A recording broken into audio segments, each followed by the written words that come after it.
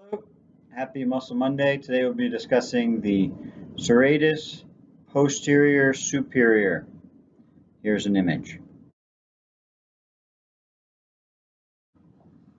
Serratus posterior superior muscle is the SPS located from the nuchal ligament to the 2nd through 5th ribs.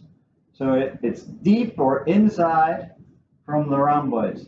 This muscle can get tight and start to feel stiff or increased pressure due to forced respiration. So if you are breathing heavy and using these excess muscles, especially the little ones and not the big ones, that are not necessarily needed, you can breathe at your belly and then not engage that muscle.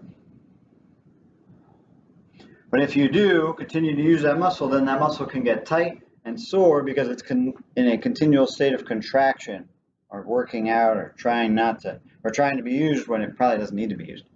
So if we can get that muscle to release and relax, then your rhomboids, which are the muscles in that area that are more superficial, so away from the body, can start to do their job, which is help pull your shoulder blades back and allow you to be in a comfortable static posture and just sit there as opposed to being forward or being too rigid.